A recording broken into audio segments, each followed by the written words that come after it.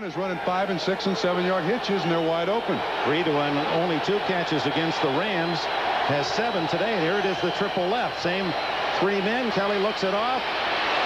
Throws to the end zone. Touchdown, Metzelaars again. And Buffalo, for the first time, has the lead.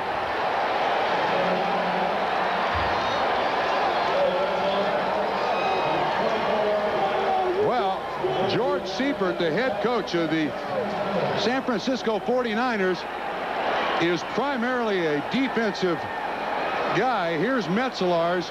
There's so much attention paid to the outside guys. Metzelaars free down the middle to make the reception.